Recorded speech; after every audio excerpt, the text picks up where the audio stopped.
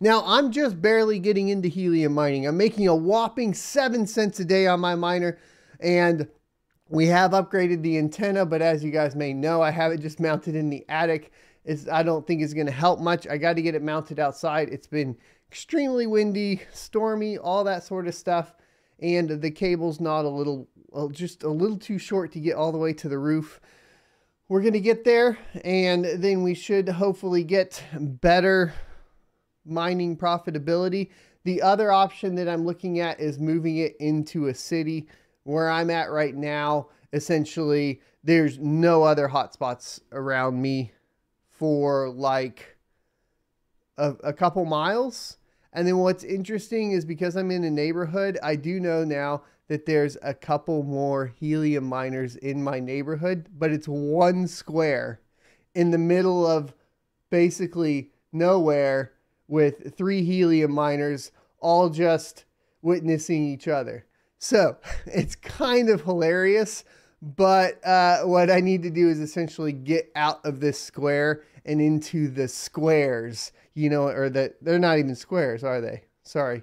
Are they octagons? I forgot. You know what I'm talking about though. The little geographical mark, but I am keeping track of helium now a little bit more. So we'll be reporting on it.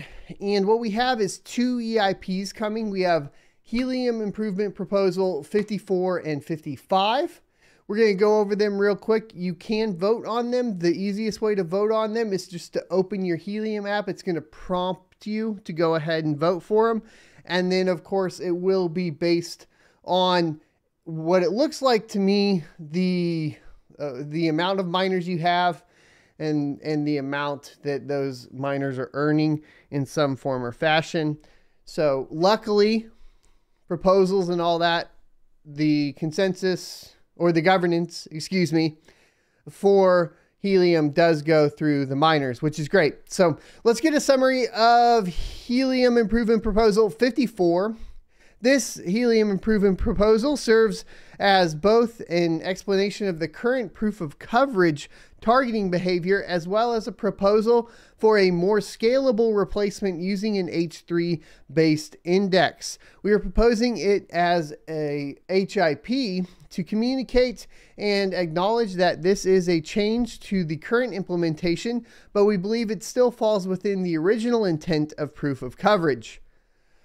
Motivation: the current targeting mechanism relies on a global list of asserted hotspots. This list, as the network grows, is increasingly expensive to maintain and examine. Additionally, this list does not support garbage collection, so inactive hotspots are counted towards targeting, probably leading to a targeting skew in hexes, and it's hexes. That makes more sense. 1, 2, 3, 4. What is that? 1, it's 6. Yeah. 1, 2, 3, 4, 5, 6 sides. So they're hexes. Anyways, I have like, this is what my hex looks like. Except imagine this hex like all the way over here. Like all over here. But that's what my hex looks like, I feel like. An example of, so it leads to targeting skew in hexes. An example as such mistargeting is here. The goal of this proposal is to, the goal of this proposed work is to maintain the existing targeting semantics as closely as possible, but rework them to operate on a more scalable data structure. A secondary goal is to reduce the active use of this edge case in order to enable more frequent proof of coverage activity in an area. We don't believe this particular edge case is being exploited in a widespread manner, although we do see a few instances of it. With the publishing of this HIP, however, we believe it may become more interesting to arbitrageurs. That's interesting. Stakeholders. All hotspot owners are directly affected by this HIP. It should improve fairness and targeting for proof of coverage, but may affect those hotspot deployers who are taking advantage of the current mistargeting behavior. There is a detailed, basically a detailed explanation here. Please go check it out for the details later. We don't have a ton of time today. I just wanted to get the overview here out for you guys. We have a second one as well, and this is being voted on too. And this is HIP 55 Validator Challenges. And so let's get into it. The summary: this Helium improvement proposal proposes a a change to how proof of coverage challenges are generated and submitted to the Helium blockchain to allow for further network scalability and to lower the hardware complexity and costs of hotspots. Specifically, it moves the responsibility of proof of coverage challenge creation to validators and consequently proposes moving economic rewards for creating challenges to this group as well.